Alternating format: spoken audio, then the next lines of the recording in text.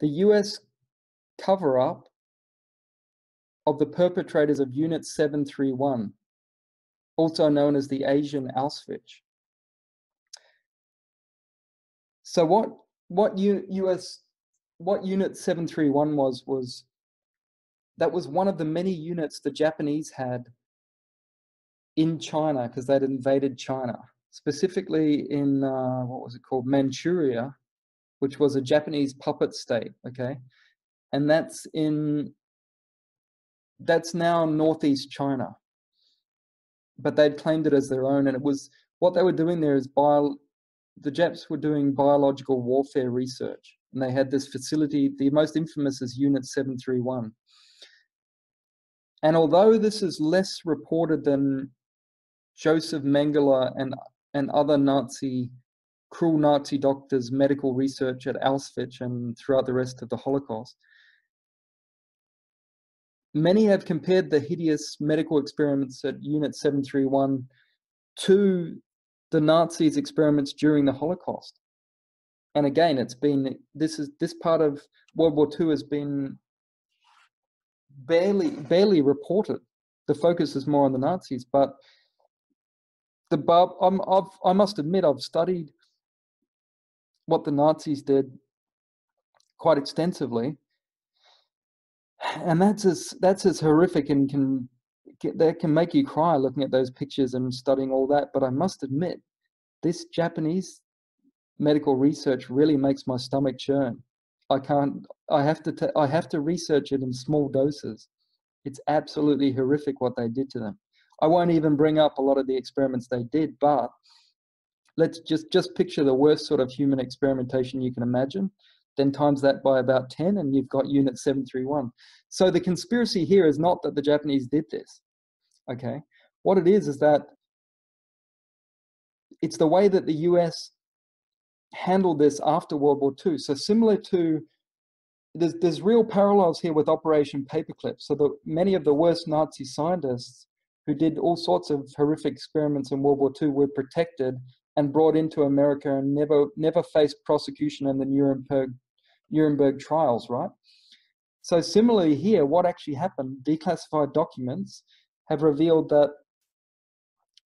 after the war ended, a large-scale collaboration occurred between America and the scientists of Unit 731. And what's worse is that the insidious Japanese research became the basis for many US military operations. So like the Nazi research and the Nazi scientists, Nazi science, I should say, in similar way that the US military and the powers that be at the time, post-World War II in the States, they wanted whatever that Japanese research was, and they were prepared to protect these war criminals and these people that, in Japan, in China, under the Japanese occupation, millions died. And they did all sorts of experiments, from one-on-one human experimentation to spraying entire cities to poisoning water supplies, all sorts of stuff. Yet we as in the West, or the Allied nations, and in this case specifically America, protected these people because we wanted their research. And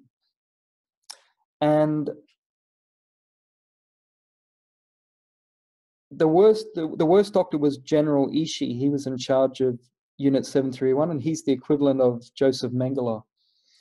And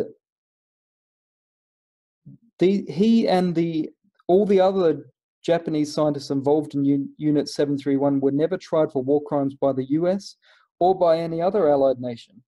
But what gets fascinating is a US intelligence cable advised the War Department that the Japanese scientists, headed by Ishii, and I'm quoting here now, headed by Ishii, did violate the rules of land warfare. But this expression of opinion is not a recommendation that the group be charged and tried as such. So think about that. The War Department are admitting there's war crimes here, but they're saying they're saying it subtly, but they're saying do not charge them, do not try them. Now, but it gets, the evidence of a conspiracy here gets way more documented. So further evidence of the US intentions is evidenced by the actions of General Douglas MacArthur. So while serving as Supreme Commander of the Allied Forces, MacArthur wrote to Washington, D.C. on May 6, 1947 as follows, and I quote, "Statements from Ishii probably can be obtained by informing Japanese involved that information will be retained in intelligence channels and will not be employed as war crimes evidence." So you've got there one of Ishii, one of the worst war criminals of World War II, and you've got an American war hero, General Douglas MacArthur, saying you can obtain it if you tell them they will not be prosecuted.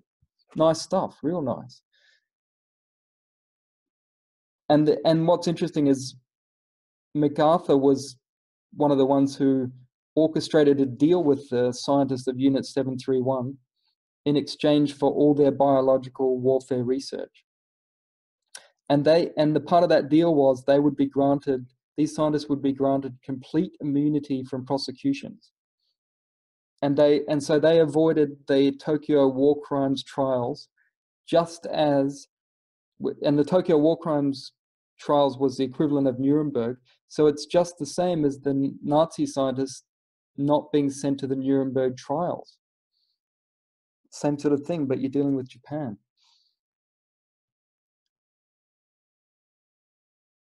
And I should add also that the Soviets actually had deals with the Japanese too, and they actually confiscated documents and created exact replicas of the Unit 731 facility in the Soviet Union, in the part that's now part of Ukraine, in a closed-off military town, and God knows what sort of experiments they were doing there. And there's also, now I'm going off fact, I'll clearly differentiate there.